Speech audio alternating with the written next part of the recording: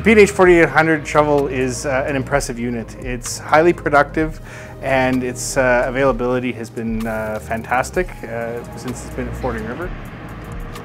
It's one of the few that I've seen in my career where you bring in something that's brand new and it's really successful early on. The overall reliability of this machine from day one, the day it went into the dirt, it sort of never looked back.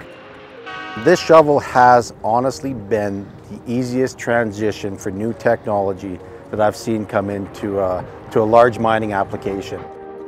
3-pass loading ultra-class trucks in Komatsu 980E trucks that we've got here has been a great benefit for us.